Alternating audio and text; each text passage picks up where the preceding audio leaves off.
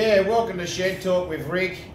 Yeah, you probably think, look, I've had a few soft moments over the last bit of time, and this is obviously another soft moment. My old mate, for a lot of years, probably 25, 30 years, my old mate Rolly rang me up. He says, mate, I want to come over for a lube job. And he's normally, he's a pretty rude man, Rolly.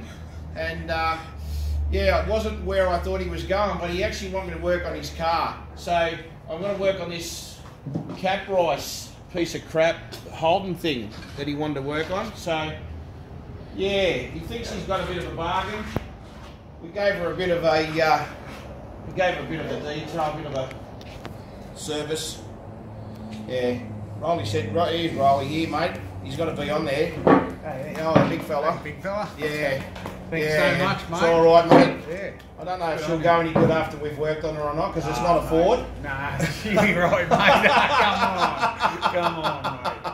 Nah. All right. Really We don't mind. Look, appreciate I turn every now and again for Big Roll. He's all right. Thanks, Rick. No worries, mate. Good bloke, the big fella, and I thank him so much. And I've always wanted to be on Shed Talk, and great to see you out there. No worries. See you next time.